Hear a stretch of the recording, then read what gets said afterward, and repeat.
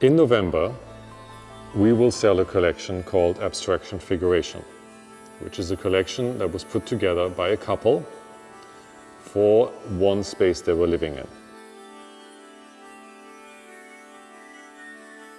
When you look at the group of pictures all together, and they are an enormously fascinating group of paintings by Max Ernst, an extraordinary group of paintings by Gerhard Richter, a very early and important Francis Bacon, a very good work by Sigmar Polke and one by Lee Krasner.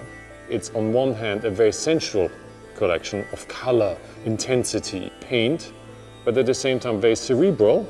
The collectors focused on a very small group of artists. It was very premeditated in their purchasing.